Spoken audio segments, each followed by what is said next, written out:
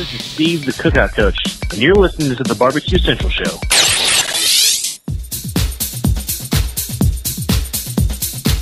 Happy to have you aboard here for the really big barbecue show. Boing. We cook because we have to, and we grill because we want to. Hit me. Fine, how's it going? You have a great show. I'm a big fan. Boing. So what seems to be the problem here? This man looks like he's dead, and he's in the crackle. Charbono! It's all about the charbono, dude. Succulent fish. What? He ate cookies or wieners. Oh, listen, Lavernius, shut your face. I'm shaking like a dog shit peach seeds. We have top men working on it right now.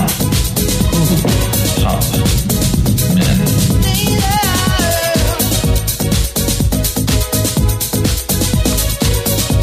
All right, welcome back to the second hour of the Barbecue Central Show. We are here in the second hour. The show originating from Palm City, USA, Cleveland. We do it live every Tuesday from 9 to 11 p.m. Eastern. First hour of the show goes out on podcast on Wednesdays, second hour on Thursdays. I'll tell you about Friday here in a second. Still to come on this show this evening, Sam the Cooking Guy joins us in about 13 minutes from now. Steve Ray will help me close out the show as we talk about unfinished beef. The Netflix hot dog eating contest took place yesterday. We say good evening to those of you watching this show tonight through one of our video streaming platforms. You can go to facebook.com/BBQ Central Show or twitter.com/BBQ Central Show, or you can watch on YouTube, which is youtube.com/@BBQ Central Show. And we have a YouTube poll question of the week, and we're asking everybody this. The best part of last Tuesday's show was Maddie, Becky, Steve, or Marley, and currently Maddie's still in a boat race with the lead at 90%, then 5% Becky, 5% Steve, and Willis 0. Shocking. Willis, I'm shocked. Not even 1% of my audience voting for Willis, but that's all right. Maddie certainly had the edge. I thought Becky might be doing a little bit better on the trend for percentage vote, but Maddie carries the show, and that's why she's carrying 90% of the vote here. As we open up the second hour, we'll ask Steve and Sam the Cooking Guy what they think as they roll through the show here this evening. Coming up on the best moments of the Barbecue Central Show in 10 minutes or less this coming Friday, episode 349, taking you back to a September 1st of 2010, featuring a long-standing guest of this show, an Emmy Award-winning TV producer, a Barbecue Hall of Famer, a Barbecue Central Show's guest Hall of Famer. Our pal John Marcus is going to be on Friday.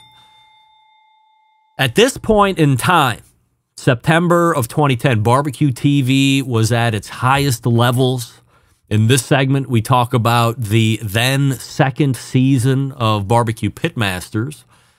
If you're unfamiliar, this was the year that the show went from a reality show where they were following around the likes of Tuffy Stone and Myron Mixon and Harry Sue and some others, to game show, and it never switched back after that. We talked about the comments he was seeing on social media. At that point, John said it was his due diligence to read every single comment that was going up about the show on social media, and how that plays into future iterations of the show, all that fun stuff. And I would like to say this first. John is a beauty. One of my favorite barbecue people ever, period. Full stop. And for a myriad of reasons, not the least of which, he is just a great human man. I have been very critical of shows that are game show style shows.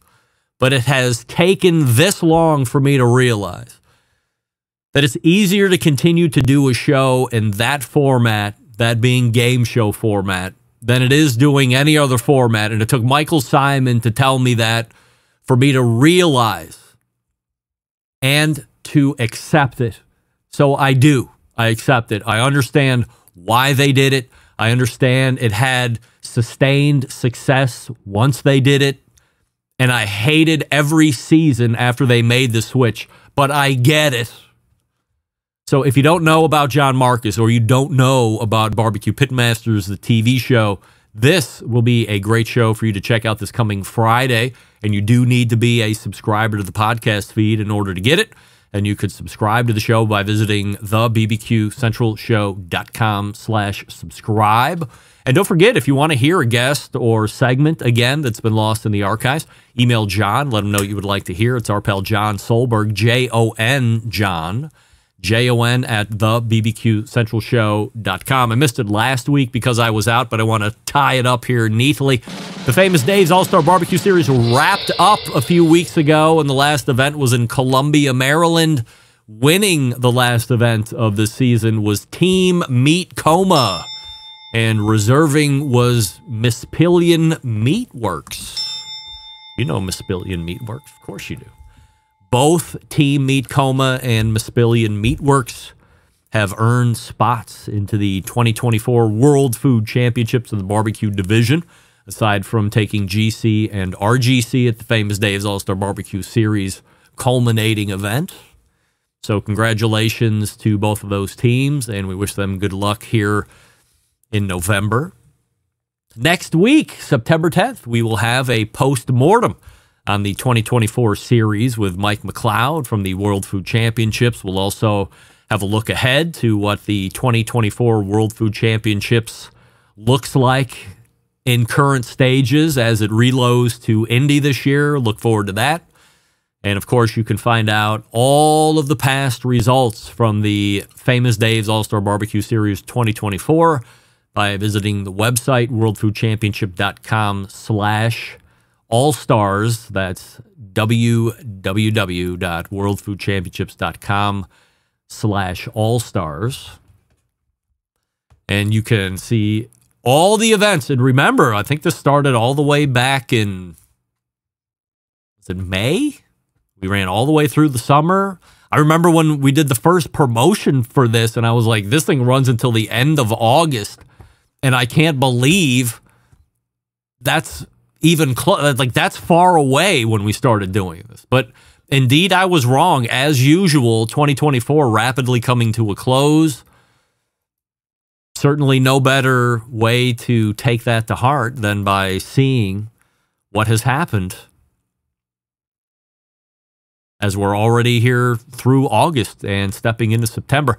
Len in New York City writing in through email. Greg, not used to hearing the show without you or hearing it with any sort of co-host, but I really enjoyed the banter between you and Maddie from a few weeks ago. However, you are 100% wrong about Francisco Lindor. He's really good, actually a great player who plays hard and is the team's MVP, one of the best current shortstops, and maybe we'll get some NL MVP votes this year if the Mets get in or close to the playoffs. Regards, Len. Len, you are right about Maddie. However, you are 100% you didn't understand what I was saying about Francisco. I wasn't saying that he's a bad player.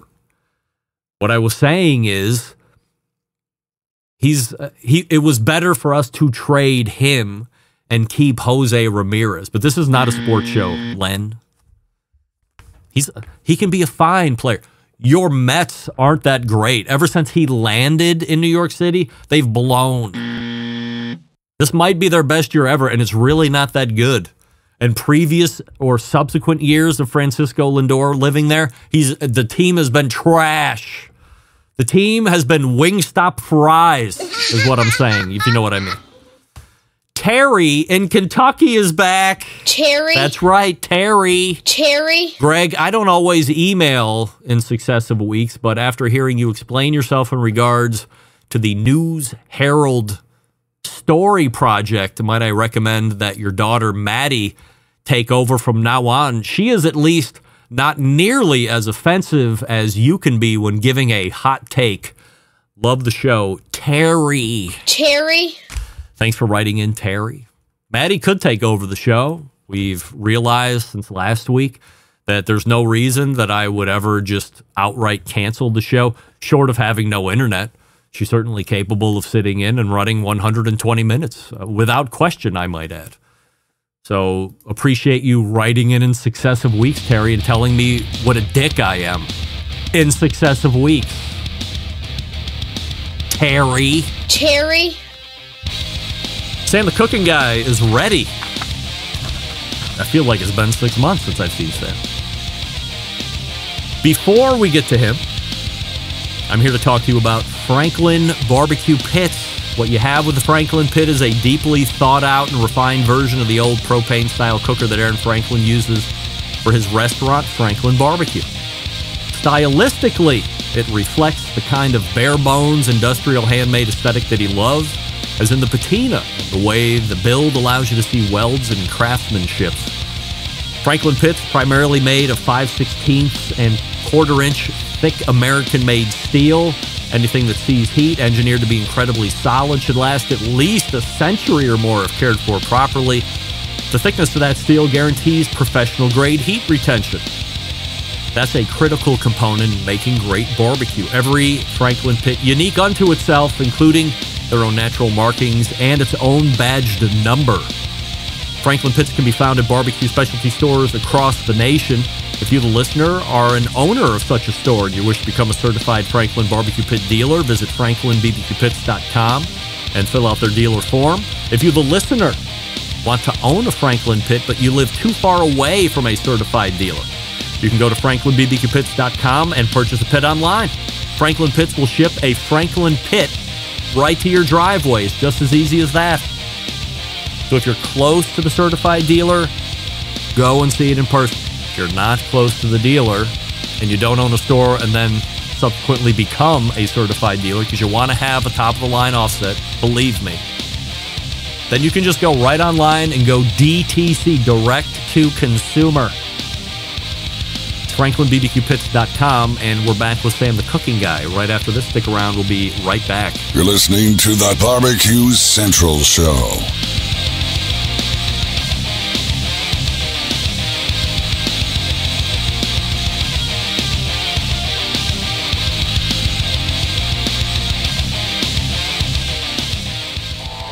Howard Stern, Jim Rome, Dan Patrick, and Greg Rempe. The Mountain Rushmore of talk show entertainment. Now, let's get back to the Barbecue Central Show. This portion of the show being brought to you by Pit Barrel Cooker, the most unbelievable outdoor cooking device on the planet, currently available in 3 sizes with a host of accessories. It doesn't matter if you're a beginner or a professional, just a cooker you want to add to the arsenal regardless. Visit pitbarrelcooker.com and tell them the Barbecue Central Show sent you. Folks, after what appears to have been damn near a year as September starts, he is back. He is better than ever, and he is bringing 3.75 million YouTube subscribers along with him. My pal, and not yours this time, Sam the Cooking Guy. There he is, Sammy! Wait, why can't I be their friend? Why can't I be their pal? It's always my pal and not theirs. I have to have some type of exclusivity somewhere. Otherwise, I'm just an everyday ham and egger. Okay, well, listen. I'm going to be honest with you about something. Oh, no. Am I going to be able to take it? I don't know. Doug Scheiding and I have been texting a lot in the past few days. I don't want to hear that. I would say that I am a friend of Doug Scheiding. I would say you're probably a better friend to Doug than I am to you right now. When I text you, now I get emoji replies back. I don't even get any thumbed out words. Oh, stop it. Why don't you go get on Doug's podcast? Oh, that's right. He doesn't have a podcast. Show me one. Show me one. Show me one. I don't have my phone down here.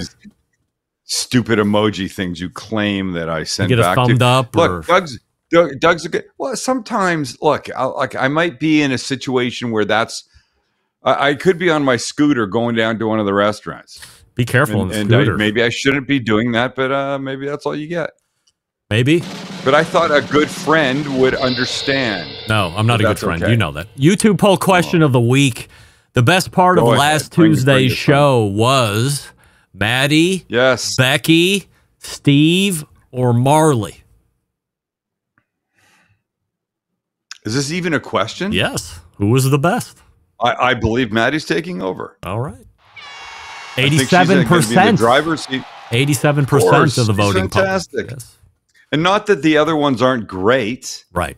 but she was Hosting is she different. owned it. That's right. Yes, she owned it. Did you watch Joey Chestnut and Kobayashi yesterday? No. Really? That doesn't really do a whole lot for me. People eating stupid amounts of food. I mean, Is it really? I know I talk about. I know you've Nathan's. talked about nothing but this fucking competition forever. I know I talk about Jesus the 4th of Christ. July one as it builds up, a show or two before. There was a lot of controversy this time around with the banning of Joey Chestnut, of course. But Of course. I never watch it. I never watch it live. It's always a highlight because I just never remember to watch it. Is there a butt coming? Yes, I made reminders in my calendar for yesterday. I had Netflix, the station, remind me. And sure as shit, 3 p.m. Eastern Standard Time, I was front and center watching 1 hour of build-up, basically 40 minutes of build-up to get to the actual eating contest at the back end of the hour. I don't even know who won. I Go do. ahead. Do you want me to? I'm going to guess. I'm going to guess Joey. Let me ask you the same question I asked Malcolm. Is there any chance that you're going to watch it? You don't want to get it ruined? No, there's no chance at all. What if I told you Go that ahead. Joey Chestnut ate 76 hot dogs and buns? Would you believe it? Yes. What? If I told you that Joey Chestnut ate 80 hot dogs and buns in 10 minutes, would you believe it? What, shouldn't you have given me a Kobayashi number after that? No. Okay. Yes. I don't know. Why am I going to doubt that? Right. I mean, look, I would have been Team Joey. Wait.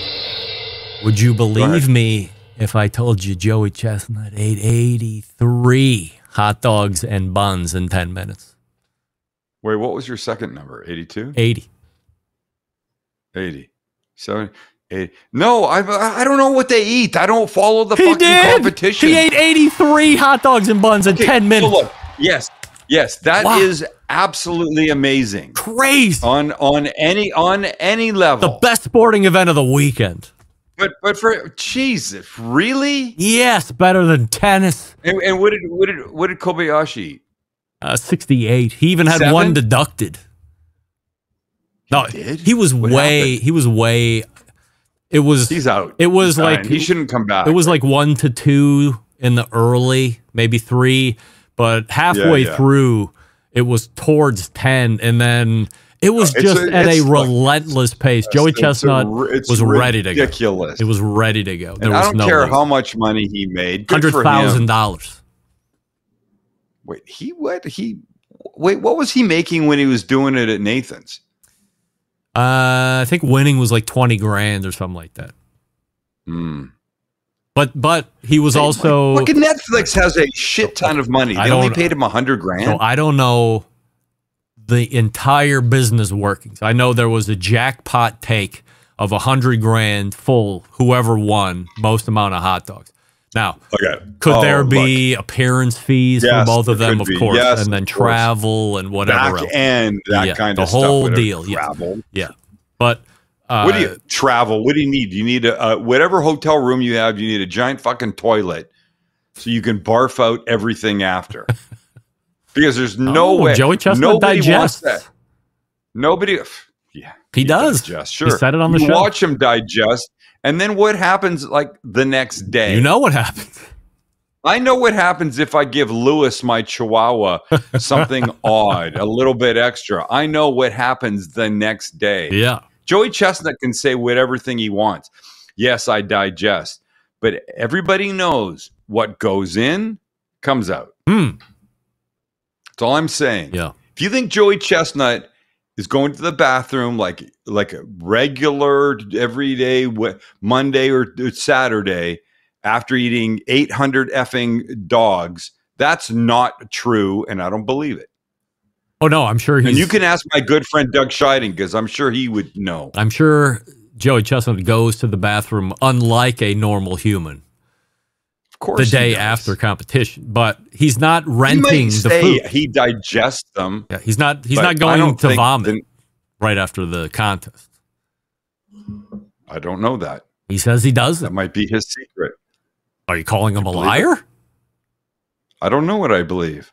All I know, I know if I ate, I have it documented. He said on the show. How many did he eat? What, 82? 83 hot dogs and buns. 83. I know if I ate 8 hot dogs, I would have a very hard time of it after. I know. I don't. Why are we even talking about this? I'm curious why you have been so fascinated with this. Well, it was bringing. You want to be one of these guys? No, I was bringing back. It was bringing back the two legends, current day legends of hot dog eating. You had the guy that vacated Kobayashi under dark clouds and suspicions, and everybody thought he was a dickhead, and then he says Joey's a dickhead, and somehow through money they were able to get these two back together. And we're doing another segment with Steve Ray after we're done here, so we'll break it all down fully.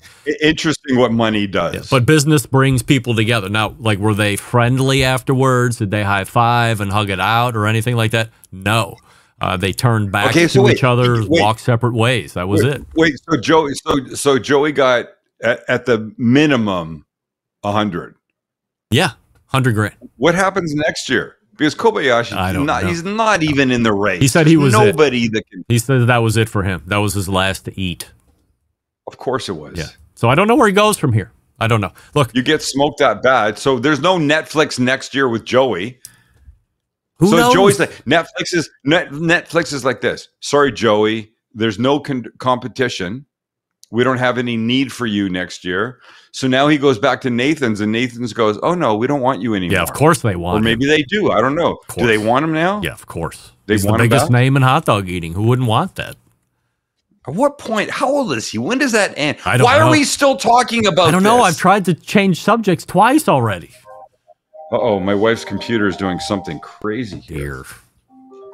Answer it and put him on the air. Let's see what happens. No, it's my sister-in-law. My wife's computer is right here. My sister-in-law was Kelly. Cheryl wants to FaceTime you. It's unbelievable. There you go. First and foremost, a quick plug for the cast iron griddle that you've recently released. Yes. And then I have some. Yeah, you talk about it. I'll go grab it. It's right over here. You don't have to go grab it. Why is it under the desk? It should be up on the fucking deck. Not under the desk. It's just right over here. Throw it in the kitchen. Talk about it just for 1 second. I've never seen you go get anything. Okay, good. Hey, Sam the cooking guy. Listen, if you don't have a grill and you don't have an outside, which is completely legit for a lot of people, you might want to find a way to cook like a smash burger or do a steak and get those good grill marks on it. Good Lord. What's the answer? The answer is the Sam the cooking guy flat grill that Greg has in his hand. It's ridged on one side. It's flat on the other. Turn it over. Turn it over. There you go. It's got what's it say there? The catch on the flip side up there. It's got my face on one of Greg's hands. There you go. I see a lot of fingerprints. No, show the other end. There's my face up there, and then it's got the ridge on the other side. It's great. But just let me tell you, one of the best things to cook on that stupid thing is a grilled cheese. Wait, let me take that back. Is a peanut butter and jelly, a grilled peanut butter and jelly. Build it like you would a regular peanut butter and jelly. Then you either butter or mayo the outside. Then you do it face down on the ridged side. You get those good marks. You can turn it 45 degrees, get the hatch marks, and then flip it and do the same thing on the other side. It's fantastic. Delicious. Let's take a break. Thank you. From Go ahead. Our normal food topics. Let me ask you this. If you were going out to eat with another couple that you enjoy spending time with, in your head, just as we're talking right now, in your head, how much time are you allotting to stay there? 2.5 hours. 2.5 hours. Is that like the standard if you're going out with somebody, it's 2.5 hours? Or if you knew you were going with somebody you're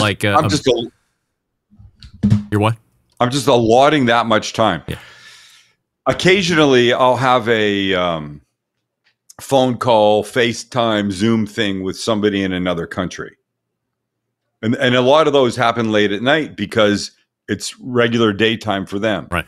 So let's say we're going out with, we'll say Jill and Bruno are good friends. If I had a 10 o'clock call in an Asian part of the world, I would say 7 o'clock. We're good. 7 o'clock. The restaurant, we got lots of time. Give me 2 hours, 2.5 hours, still time to come back, get in front of the computer and make it happen. I think that's what you should allot. Let's say you go to, you don't look, you don't drink, but maybe you go sit at the bar for a half an hour first, have a cocktail, take your time. Then you go to the table. Nobody's rushing. You got an hour and a half or so, a couple hours. It's all good. Let's say you show up. You don't want to rush. Yeah, go ahead. The other couple already there. Yeah. When you sit down, they mention that they have already ordered some apps for the table. You like that? Fuck. Or no, now has the I don't like that. Has the feeling changed? I don't know. Why are they rushing me? Feelings totally changed. Yeah. I'll tell you this. So a handful of years ago, Kelly's dad, his wife, not my mother-in-law, they're divorced, and some family from Canada were in town, and we were told, go to this restaurant at 6 p.m. We show up a few minutes early because Kelly makes me always early. If you're early, you're on time. Yes. If you're on time, you're late. Yep. Right? We all get that. So we were supposed to be there at 6 o'clock. We showed up at 7 to 6, 5 to 6, whatever. We walk to the table. There's 1, 2, 3, 4, 5 people there. And then Kelly and I show up. The table is filled with appetizers. Oh. And I'm like, oh my God, did we screw up? Were we supposed to be here early? And my sister-in-law looks at me, she says this semi-quietly from my father-in-law. She goes, no, he wanted to come early so he could take advantage of the happy hour specials. So they got there at 5. Yeah. We got there at 6. The table was filled with food. Cold. I was so mad at that. I hated every second of the rest of that meal. No, don't pre-order a bunch of shit. Wait till people are there. You want to order something for the table? That's fine. Wait till the table is there.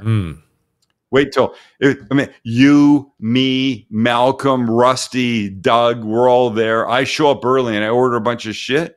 No, everybody gets there. What do we feel like? Let's have fun together, deciding what we're going to order, what the cocktails are going to be, what the mocktails are going to be for you.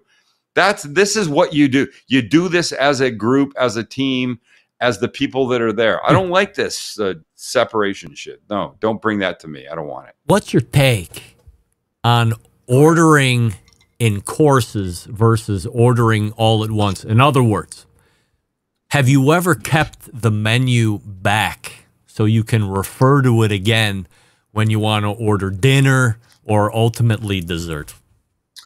Here's the deal. I never order dessert because I don't give a fuck about dessert. If I've never been to the restaurant before, I don't order dessert. Do you eat dessert in general? Dessert. No. If Kelly and I don't eat dessert, we don't care about dessert. We don't like sweets.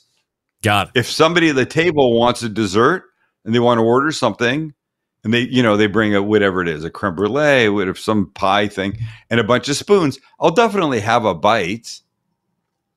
But Kelly and I go out by ourselves. There's never a dessert on the table, ever. There is no dessert in this house right now. We'll have dinner. It's 7:30 in San Diego. We'll have dinner by 8 o'clock tonight. There's no dessert coming out of anywhere. That's when we eat. Wow. Have you and Kelly ever stayed back to enjoy another dish or cocktail if the other couple has announced No. their intention to leave? No. If it feels like the the only end, thing you I've- never said, hey, we're going to stay a little longer. No, because I'm not going to let the evening go by and me be unsatisfied with the amount of food that's come. You know? But maybe Like, you are like- enjoying there and the other people seem like they want to leave. But you That's believe weird it's to an me. agreeing? No, There that has would to be an weird. agreement That to would leave. that would be weird to me, using that Bruno and Jill example. We're all there. Bruno and Jill are like, all right, this has been a fun night. I would never go, all right, we're just going to hang back. We're going to have, slam back some more cocktails and order another dish or two. That wouldn't happen. We're in sync. The people that we're going out with are almost never strangers. People will say to me that I know from business or whatever, hey, we should go out. I like this. We get along. We should go out. And I'm very comfortable because I'm 65. Like, here's the deal. The older you get, the more comfortable you are with saying what you feel. I will say to people, I love the idea, but to be perfectly honest, we don't have enough time for the people that we're closest to. It's probably not going to happen. And I don't think I've ever had anybody look at me and go, what a cunt. Oops, sorry, that's a bad word I shouldn't have said. I don't think I've had anybody say, oh, wait, what? They've always said, I totally get it. Thank you for putting it like that. Look, life is short, right? Totally. We have a handful of friends. We have a family. Am I going to spend time with somebody that doesn't really, I don't know, mean a whole lot to me? Because we get along for business doesn't mean I don't like them, but it doesn't mean I have to go out and spend time with them. Kelly and I are homebodies. We like the house. We like our food. We like to eat, drink here, and hang out with the dogs and do that. We go out mostly with our family, a very small handful of friends. That's the reality of it. But we're not, 20. If I was 20, it would be different. Maddie's going to go out with a big group of friends because that's what they do. And occasionally that happens at somebody's house. But generally, I'm being completely straight with you. That's how we are. Is there a standard that you operate under as far as picking up the check? I generally do this. If my manager is Brad, if I call Brad and go, hey, you and Tammy want to come out for dinner Thursday night? Brad goes, yep, let's do it. I'm buying. I've made the invitation. With some of our other friends, it's like, should we all go out? Yes, then we split it. The cards go on the table and then it gets split from there. Equally, or do you start divvying up the check? No, the divvying thing is so fucked. So you get one bill, and then everybody throws the card and split it up three different ways. But let me remind you of something. I'm 65. Yes. I'm not going to do that. That game is over for me. You don't tell the waitress separate checks? No. Classless. No. So Kelly and I are not big wine drinkers.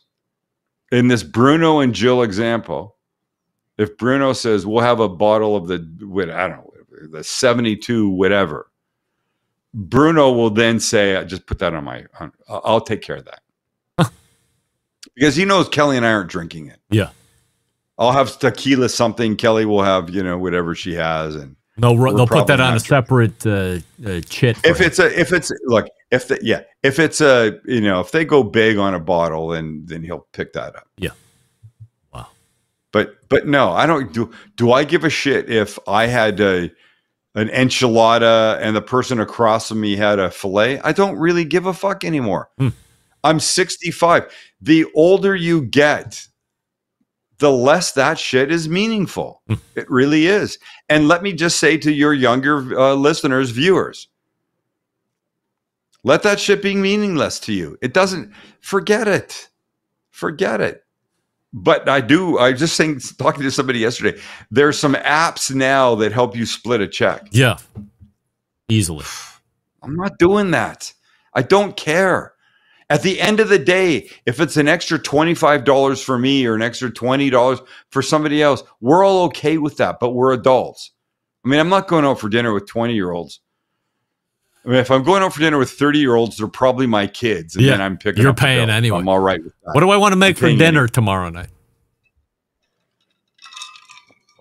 What do you want to make for dinner tomorrow night? Can I guess? Yeah, go ahead. Jollibee. I can't. Oh, the Filipino spaghetti. Is that what it's called? Jollibee? Yeah. Jollibee, yeah. Filipino spaghetti. Never heard of that. It's sweet. Well, you know why? Probably because there's not a lot of Filipinos in Cleveland. How could you make such a statement? You have no idea. You have no substance to back that up. Do you have a Jollibee there? Is it a restaurant? There's my statement. Yeah, it's a chain. That's it's a pretty Filipino broad fast stroke. food chain. What does that mean? Yeah, go ahead. That doesn't mean anything. It could be we could have per capita. We could have a very large Filipino presence. You don't know.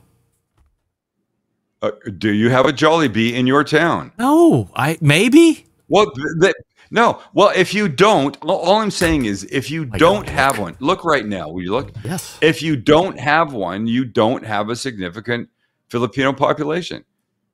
You're not putting one. They're not putting one in a city that doesn't have Filipinos. JOL. Do you have any?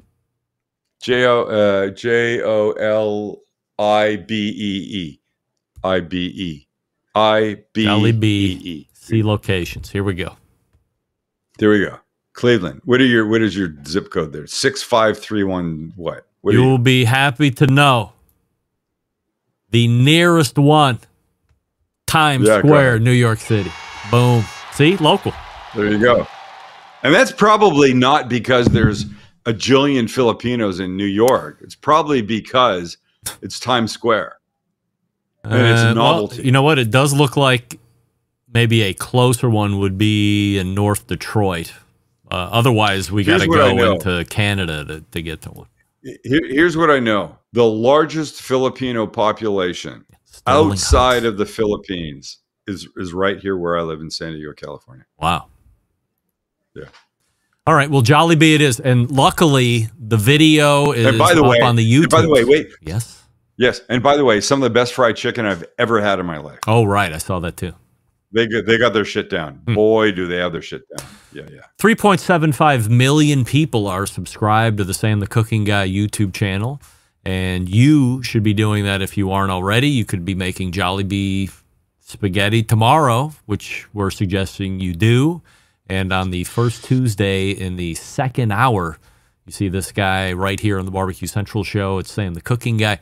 Go ahead. You want to leave us with a summatory thought or two? Yes, tomorrow's episode on the Sam the Cooking Guy is featuring Doug Scheiding.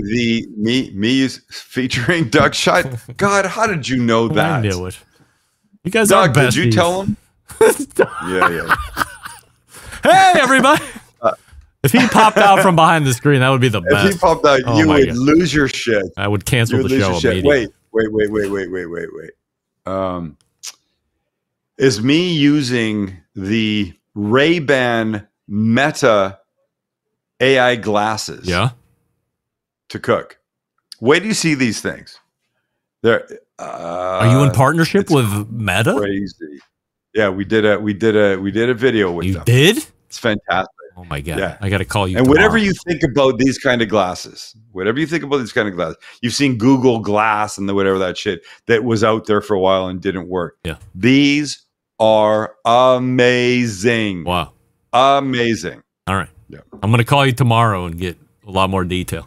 In the meantime, subscribe to... watch the video first. Yeah. Watch the video first. And then I'll call you for breakdown. Then call me. And then you'll call me and Doug because he'll be here. That way I can kill two birds with one stone. This is Sam the Cooking Guy. Thecookingguy.com is the website, or shopstcg.com to buy all the cool gear that you could possibly want, including the very new griddle that is just out here. Sam, always appreciate the time. We'll see you again next month. Love you, buddy. Nice seeing you. Love you. I've missed you. Miss you. Sam the Cooking Guy right there. Steve Ray is ready to go. Talk a little more hot dog. It's been on and off hot dog, but now is the full recap. Before we get to Steve, are you ready to score that perfect 180 on chicken, ribs, pork, or brisket? Big Papa Smokers has you covered for the best rub, sauces, injections in the biz. For a limited time, you can use promo code BBQ Central. That's BBQ Central, and get 10% off a Big Papa order. That's right, 10% off the secret ingredients the championship teams swear by and win with weekend in and weekend out. Don't miss out on this incredible offer. Whether you're aiming for a grand championship at your next barbecue contest, or you're just looking to take your barbecue and grilled food to the next level of awesome. Remember, your food just got better with Big Papa. Offer valid through October 31st. Visit BigPapaSmokers.com and use promo code BBQ Central. Steve Ray is next. Stand by.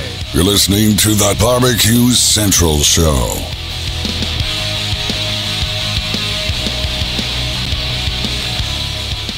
Whole packers, full racks, legs and thighs, injecting butts. If you've never heard this before, you might think you found the best XXX show ever. Let's get back to the most homoerotic host out there today, Greg Rempe. Here we thank Sam the Cooking Guy for joining us last segment. This portion of the show being brought to you by McAuliffe Cigars. With their latest release, Blue. They have a red coming out soon. One of my favorites is their recently released Black. They have a number of other offerings as well. A fully blown out portfolio of great premium hand-rolled cigars, McAuliffeCigars.com. Follow them on social media as well. The good folks over at McAuliffe Cigars. We're going to have owner Al McAuliffe leading off next month, so looking forward to that. Helping me close the show tonight is somebody who shares a passion for competitive eating as I do, and perhaps a little bit more of a passion than I do with the friends that he's been making recently.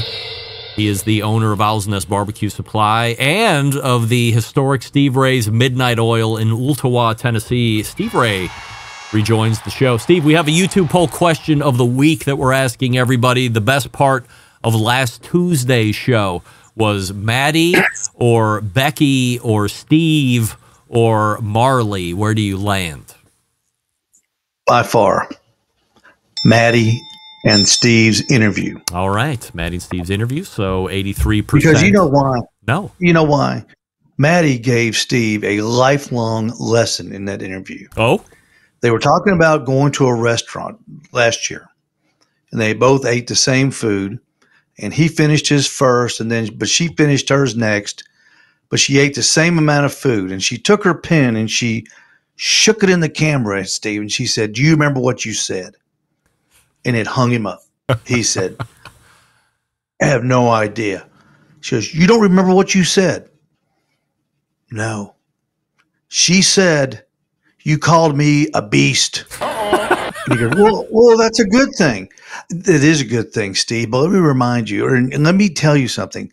They never forget anything. No, especially those Rempe women. If your friends were standing with you in school, and his friends were there, and his friends were talking, if you asked him what they said tonight, he wouldn't remember. No. But you would. That's right. So just remember that, Steve. They never, ever forget. Steve, I Good lesson, Maddie. I posted on Instagram yesterday after the event, Unfinished Beef on Netflix, where we had a current reigning champion of Joey Chet. Well, I guess technically not. Through every year forever until this past July 4th, a winner of the hot dog eating contest in Brooklyn, that being Joey Chestnut. and then a previous thought to be the best before Joey, a Takeru Kobayashi, somehow bringing them together in Las Vegas for a Netflix live special. I wrote after this event, MLE is DOA. After you watch the event, what's your take on the landscape of competitive eating now? It was a big event, a huge event. You got to remember, Joey Chestnut is still ranked number 1 by MLE. His picture is still on the website. The only problem with that statement, Greg, is Joey has no competition. Kobayashi was his closest competitor. Last time they met was 15 years ago, and he got smoked 83-67. And that was Kobayashi's best effort ever as well. So there's no, who's he going to eat against? That's the only problem I have with that statement. If we do something next year, Netflix says, hey, we want to have a 4th of July special, which I think would be great. Well, who are we going to do? Are they going to get top 5? It's going to be Joey Chestnut, Pat Bertoletti, Nick Weary, all down the line there. Are they going to get Nick's wife? She going to be in the mix? Are they going to get the top 5, the top 10? Eater X. Oh, Eater X. Well, he's retired. Oh, I don't even know. He's old. He's 47. I just remember hearing that. Tim Janis is old. He's 47. He's Tim retired. Janis is Eater X? Yeah. Oh. Yeah. All right. I didn't know that. Yeah. Yeah. And Matt Stoney, the guy that beat the 3 Olympians in the chicken wing contest, he's not in MLE anymore. He's on YouTube eating food with 16 million people subscribing to him.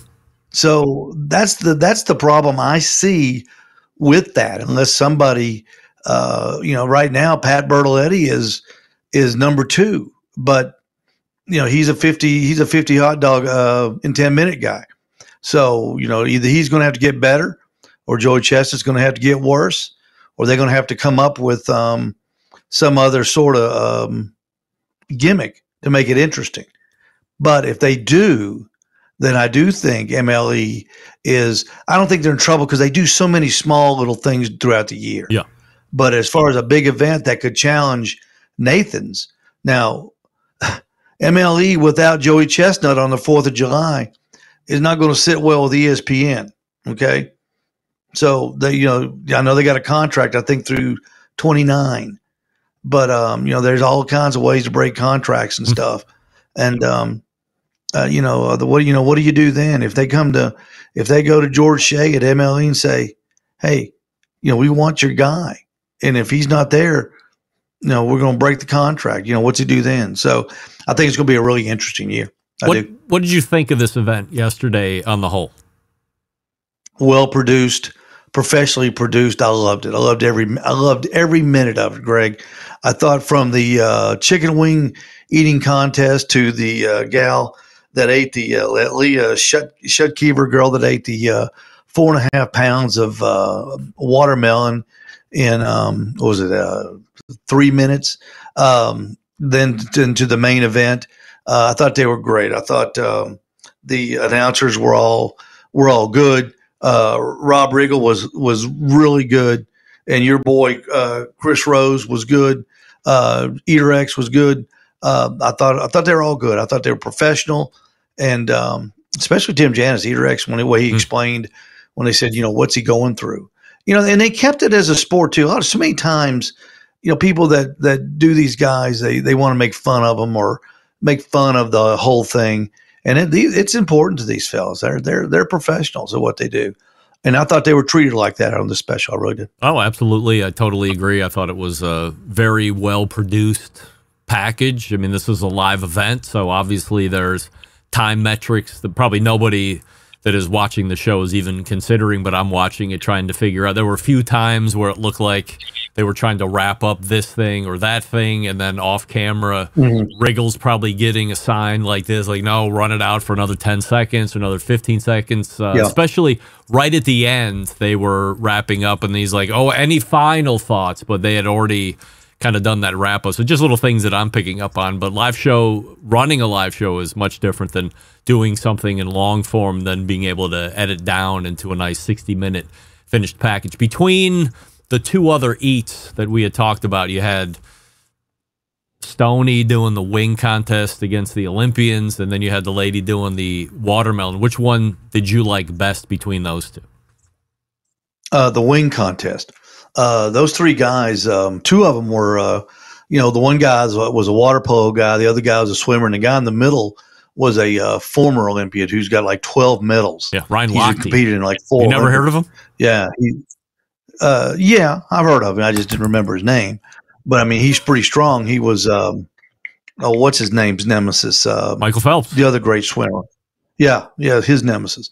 So, but Matt Stoney, he was the last guy that beat Joey Chestnut in 2015 at Nathan's. So there you had the guy that, took Joey Chestnut down. So, and he's eating against these three guys. And yes. Yeah, 2015 at Nathan's. He beat Joey Chestnut that year in hot dogs. Was that Joey Chestnut's so that's first what was year? No, Joey Chestnut's first year was 08 or 09. Wow. And he won everything up to then, and then he won everything up until this year when he was expelled.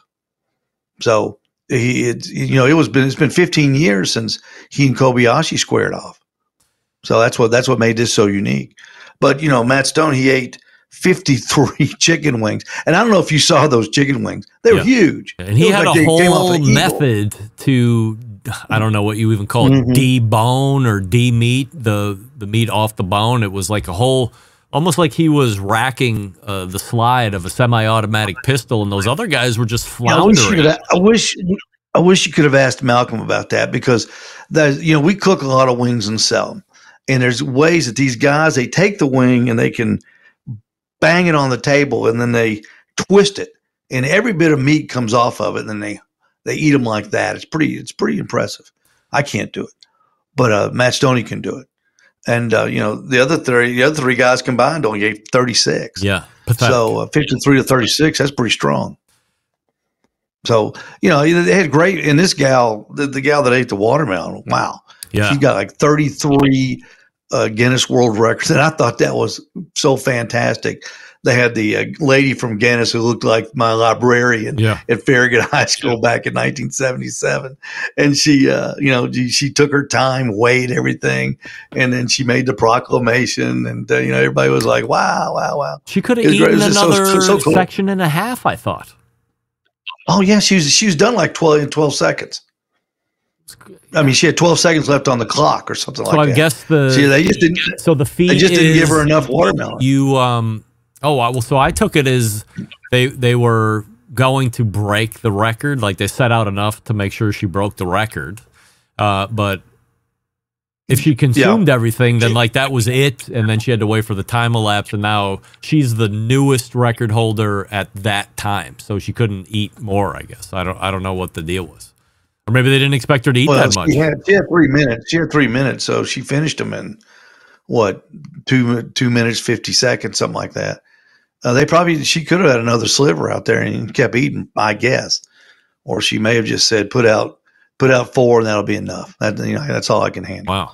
But I'll try to handle it. Yeah, I thought it was. But I thought the whole thing was great. Yeah, I thought the whole thing was great. That was great. And you notice they didn't shake hands at the end either.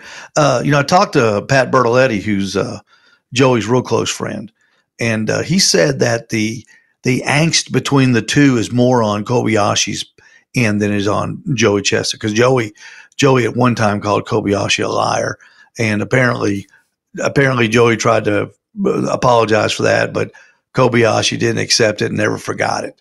So he says it comes more from Kobayashi's end than Joey Chestnut's Well, I think end. Kobayashi would be more tolerable of Joey Chestnut if he could continue to get over on him when it comes to the eating, but you have a perceived slight from Joey Chestnut, and oh, by the way, he's kicking your ass every single year in the event everybody want to see you win, and you were winning it right along, and now all of a sudden you're second fiddle, and by the way, he's much better than you and has routinely been much better than you. It's probably not making anything sweeter on his end to want to come around, and I thought there was a very outside chance when they were all coming together before things were officially announced that you might have seen a handshake or some type of an acknowledgement from either of them. But it was as stone cold as it gets. Like UFC fighters have no problem going over and hugging it out after somebody caves another guy's face in. And these guys are just eating hot dogs, and they couldn't have turned back to back and get off that stage fast enough away from each other. Right. He just Kobayashi kind of turned his back, looked towards his wife, who's let's see, her name is Maggie James, and she handles him too, as far as management, and basically works his business for him, and she may be part of it too. She may not want any parts of Joey Chestnut as well, and he's out. So, he's done. Yeah. Oh, yeah. There's no where can he go? Where can he go? He's at 67 hot dogs. He's compared to Joey Chestnut. He's not even in his league now. He's a solid second place.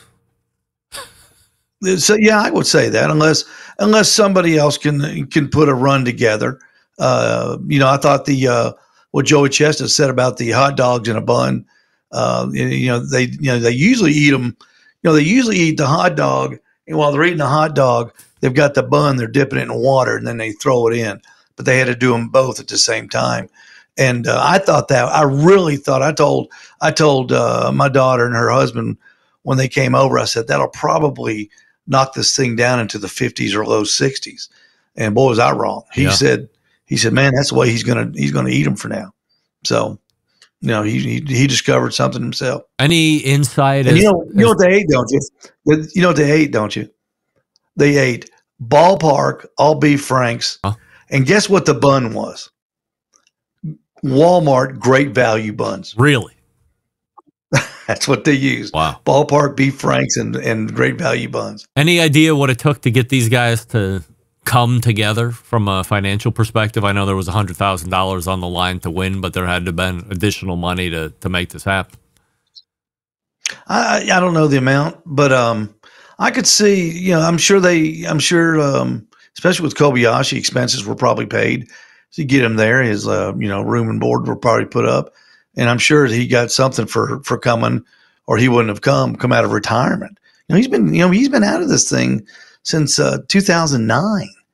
I mean, he hasn't done anything, and that's quite a long time. And he still was able to do 67. I thought it was pretty impressive. Was he set up for failure since he's been out that long then? I think he's pretty rich. I think they invested their money well, and I think he's doing okay.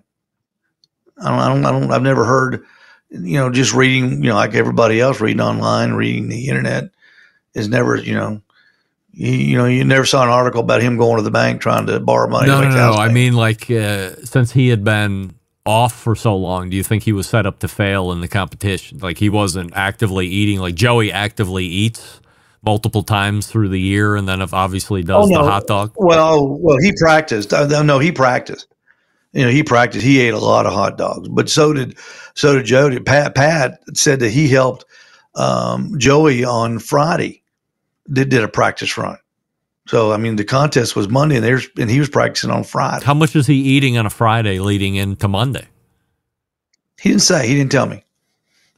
Wow. But I mean, it's a bunch. I know. Pat said when he practices, they make 60 hot dogs, and he just goes at it, tries to get it done. I don't know if they did that many that close. I don't know what their routine is, but they practice pretty much up to the day. Because I know Pat says he'll eat a pizza before the night before he competes. Wow. So apparently they got a method for the success that it was. Is it more likely that this was a one and done, or could you potentially see? You've made a lot of great points. The most notable point: there's nobody even in Joey Chestnut's realm. It's not like Joey has the chance of spraining an ankle or pulling a hammy during the action where an injury causes him to falter. Somebody can come over the top and win it even. It's him, and there's nobody close. So does this really effectively eliminate a follow-up and making this become something other than what this was just a one-off exhibition? The only thing I can think of right off the top of my head is that they change what they eat. If they, because Joey Chestnut doesn't always win at other contests. He's just the greatest hot dog eater. But I know Pat holds the world record of eating Waffle House waffles. There's all kinds of crazy records out there. They may have another crystal eating contest. They may have another White Castle for everybody up north. Waffles. They might do beets. Pat owns the most beets ever eaten record, if you can believe that. Wow. So, there's all sorts of different foods they can throw at them. And they used to have those crazy shows that they were all in back in the early 2000s in the kind of the heyday. They ate brains one time. It was disgusting. But, they're kind of making them eat weird things back when they were kind of treating it as a circus act. But I think they could do it with changing foods. I really do think the 4th of July may intrigue him. And I asked Pat about it, and he said nothing was said, but it was the hope that something might come along. Because when they saw everybody else sees $100,000 purse, and they're out there eating like Nathan's paid $10,000 for the winner. A lot of these contests have a purse of $7,500 total. Yeah, $3,500 total. They're like almost like barbecue contests. The purses are real small for what you have to go through. When they saw that big number, they all got it. They got everybody's attention, and maybe they could have a $250,000 4th of July picnic eating contest or something, and eat. You got to eat burgers and chicken wings and hot dogs. Make a combo, something like that. I think that'd be interesting, and get the top 5 of the MLE. Steal them from, and then Nathan's done have. No doubt. We've broken it down for you. I know that's what everybody was looking forward to tonight. Out of all the great guests, they were waiting all the way to the end to listen to Steve and I break down the unfinished beef between Joey Chestnut and Takeru Kobayashi. Steve, appreciate the insight and continued success over at Owl's Nest Barbecue Supply in Ooltewah, Tennessee. You bet. Good seeing you, Greg. You too. Steve Ray right there, our pal, helping me close it out here this evening. So if you haven't seen it, but you listened to our conversation here, obviously, spoiler alert,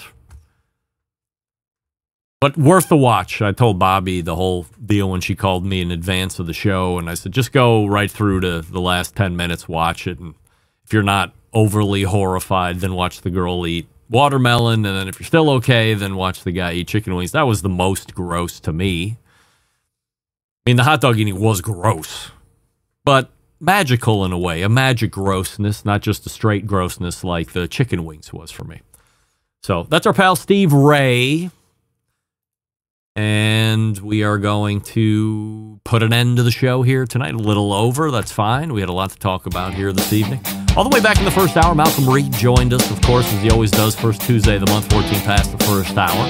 HowToBarbecueRight.com, his website. You can subscribe to him on YouTube. You can listen to his podcast. And then after Malcolm Reed, Jess Pryles was on the show, JessPryles.com, HardcoreCarnivore.com. And the big exclusive announcement on this show is that in 20 days, on the 23rd of September, the first season of her show, Hardcore Carnivore, will make its debut on Outdoor Channel, so look for that. By the way, she's in the midst of shooting Season 2, already greenlit. How about that? Second hour, Sam the Cooking Guy rejoined the show. Great to have him back. We talked about some cooking stuff. We talked about some restaurant stuff. That was fun. And then closing it out with Steve Ray from Midnight Oil and from Owl's Nest Barbecue Supply in Ooltewah, Tennessee. OwlsNestBBQ.com is Steve's website on the supply side. And we broke down the Joey Chestnut Kobayashi hot dog eating contest of yesterday. Big show planned for you next week. Meathead is in. Robert Moss once again. A host of others, not to mention Mike McLeod from World Food Championship. So how do I always leave you? September 11th, 2001. This is your program host and proud U.S. American, Greg Rempe, saying, Shalom! Shalom!